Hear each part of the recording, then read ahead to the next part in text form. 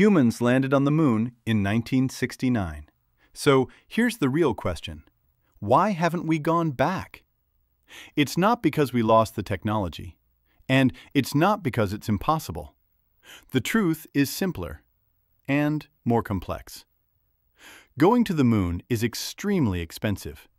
Every mission costs billions of dollars, and during the Cold War, money was unlimited because the moon was about politics, not science. Once the space race ended, funding disappeared. There's also the danger. The moon has no atmosphere, no magnetic field, and extreme temperatures that swing hundreds of degrees. Radiation exposure alone makes long stays risky. And then there's the reason no one talks about enough. There was no clear reason to return. Until now. The moon is rich in resources like helium-3, critical for future clean energy. It could become a launch base for Mars.